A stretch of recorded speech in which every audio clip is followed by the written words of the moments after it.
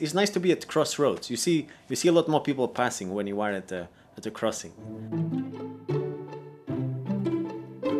And so you can benefit from that, and you can contribute to that as well. I really see myself at the crossroads of science and engineering, of trying to work on problems that are relevant from an application point of view, as well as always keep in mind this underlying drive for discovery. Expect that it was going to level out somewhere in this. In my lab, we focus on understanding the mechanics of thin structures. A thin structure is any object that has one dimension that is much smaller than any other. One example might be hair, so it has a diameter that is much smaller than the length. We might be talking about a sheet of paper, we might be talking about pavement, we might be talking about the dome.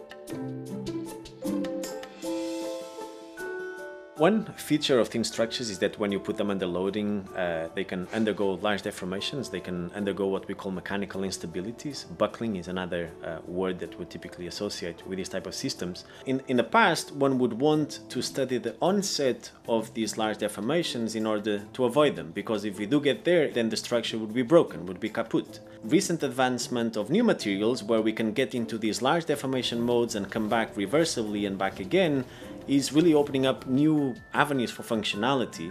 And once these new opportunities are there, we need to understand what happens, which is what we're trying to do here in the group. There's no error on the max of the range. Because I'm just estimating. When I came to MIT, I actually first joined the applied math department, at the time as an instructor. And eventually I accepted this appointment as an assistant professor here in mechanical engineering and civil and environmental engineering.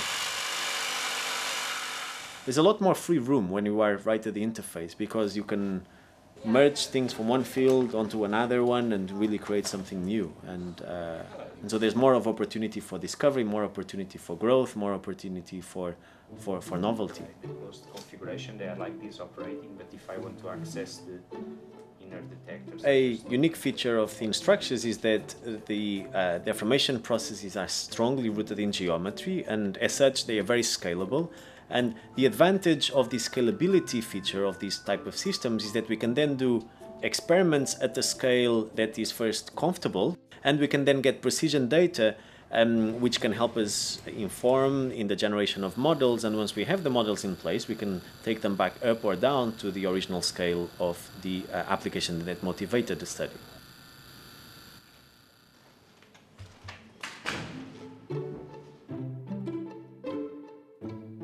An example of a system at a very large scale that we're currently working on and that we've been able to scale down onto the desktop here in the lab is the servicing of horizontal well bores. These are extremely long holes essentially, and when they get serviced, we go down with a very long steel piping, and when inserted, loads can develop and the structures can buckle. They can undergo large deformations which lead to lockup and eventually jamming.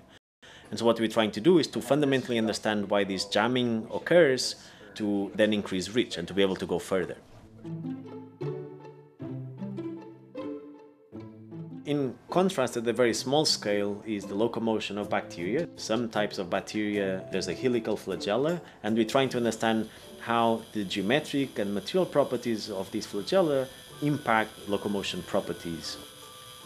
On the other hand, one might say, well, we can just do it inside the computer. True, but there's nothing like really playing with the systems, touching the experiments, looking at what happens, exploring. And so we follow very much hand in hand computer models with experimentation, but the surprises typically really happen in the lab. When you play with things, you can discover things. There's always a surprise around the corner, and it's what we're here for.